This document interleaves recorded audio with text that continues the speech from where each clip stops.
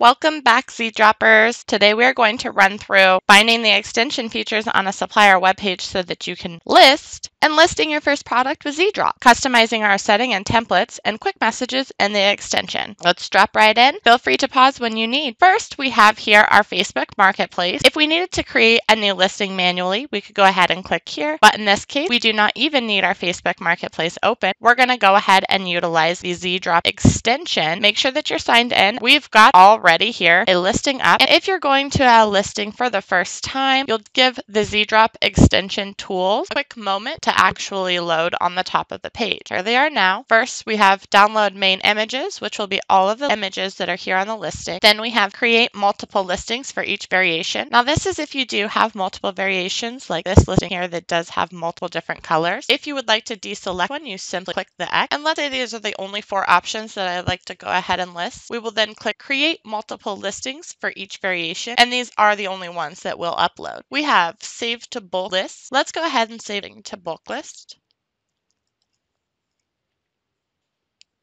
Zeedrop ran through the whole entire listing, selected all of the data from the listing, and has now secured it away in our bulk. Let's check it out up here in the extension. Lastly, we have 4 options for different marketplaces that are supported: Poshmark, Mercari, Facebook, and Etsy. Let's make our first listing by copying to Facebook. As you can see, Zeedrop has now brought a Facebook tab and has already opened our marketplace for us and has started a new listing. It needs a little help, so we'll click paste data from the data that it did collect on our supplier website. I'm not touching the mouse now, and Zeedrop is doing all of its work creating the listing, coming up with the title, adding tags, including the description, and even a price point. All that's left for me to do now that the pictures are completely uploaded and set the category and click next. Let's try bulk listing. We have 2 items in our bulk listing.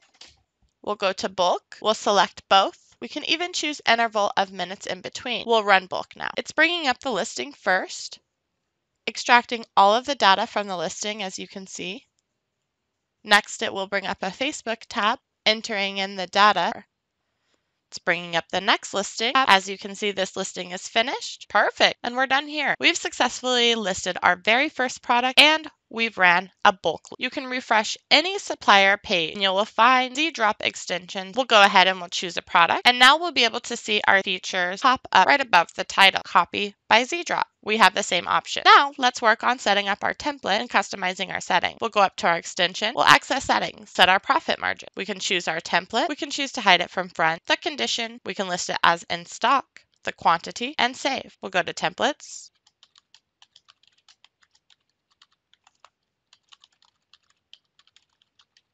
We can include description here, save. Now we'll go back into setting, copy to Facebook. Our intro, our description has been pasted, and we have 19 on hand. The VA option.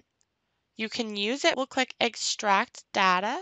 Let's say we like to add hot item and save to bulk list. This is work your VA can do just only by accessing your Zeedrop and not accessing your Facebook. Sign up for Zeedrop at zeedrop.com. Don't forget to subscribe to the YouTube channel so that you can be notified of new updates in Zeedrop. Good luck and see you next time.